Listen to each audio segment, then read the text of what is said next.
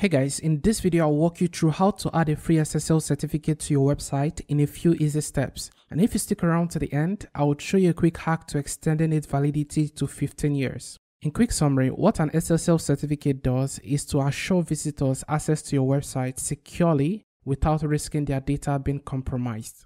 Now with that said, if you happen to see your website displaying the not secure notification close to your domain name, it just means your SSL certificate is either expired or you don't have one currently installed on your domain. So starting out, the first step we want to take will be signing up with a web security company called Cloudflare. So I can just enter in the URL cloudflare.com. Now from here you want to click on sign up, which will automatically start loading up the sign up page. Once this loads up, you want to enter in a valid email address and a password because we'll be needing that to verify the account.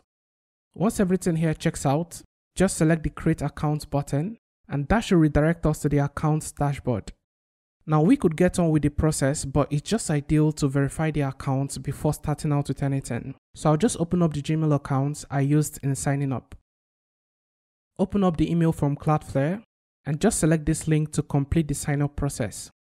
Now with that, we should have successfully verified the email address. And from here, we just need to continue to dashboard. One thing I should note here is that the interface changes from time to time. So if you're probably watching this video in a couple of months from now, a thing or two might have changed here, but then the links and functionality almost never do. Now from here, all you need to do is add your website to Cloudflare by clicking on the add site button. And when inputting your domain name into this field, you want to insert it in this format without any prefix or suffix. And once that is entered, click on add site. On this page, we'll be required to select a plan to move forward. So we'll be going with the free plan and then continue. Moving on to the next step, we'll be required to review the DNS record of the domain we intend installing the certificate on. If you don't know what this means, well, I don't either, so let's move on to select continue.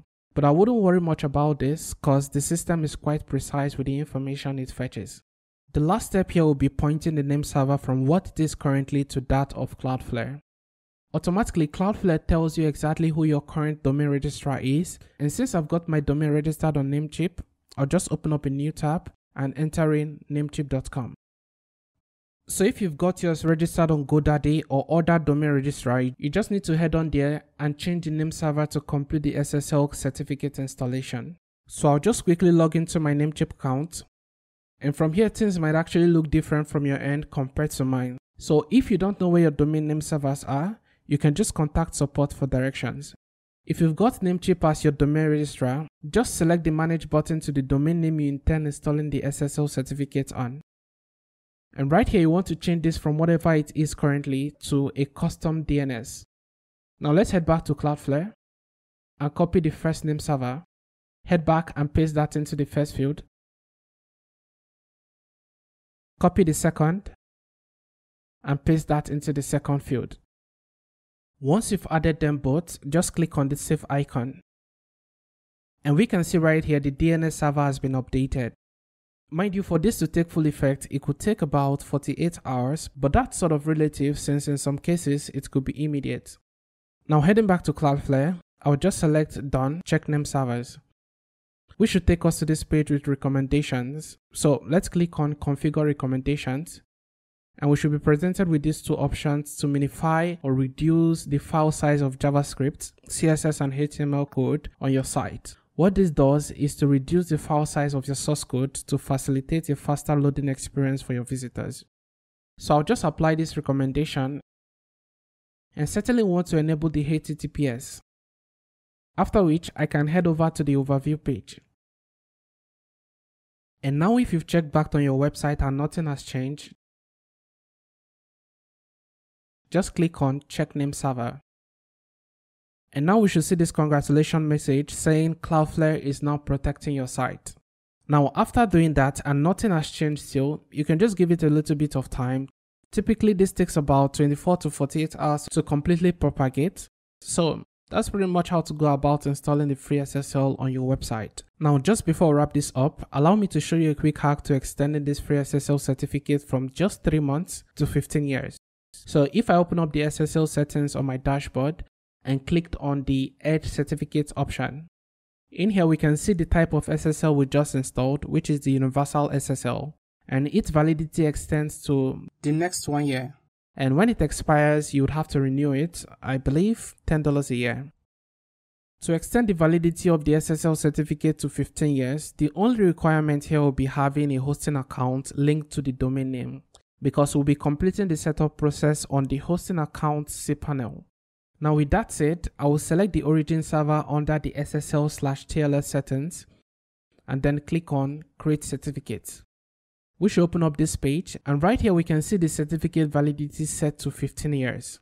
These other options here we can leave to default while making sure to set the validity period as 15 years. Once all is set and done, just click on Create. So these keys are what we'll be needing to complete the activation process. Now let's head to the cPanel of my hosting account linked to my domain name. So I'll just open up this tab and then select Hosting List.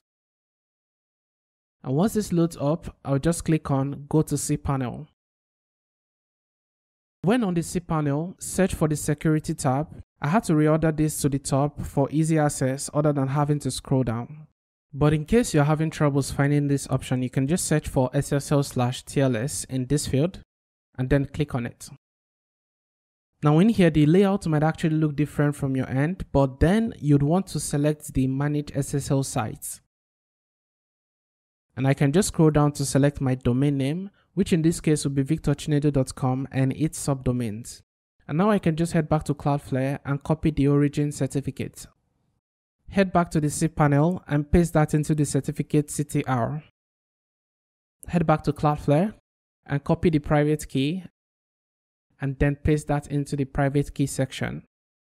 Now for the certificate authority bundle, we could take another route entirely on the Cloudflare account to generate this, but if we take a look at this, it says in most cases you don't need to supply the CA bundle because the server will fetch it during installation.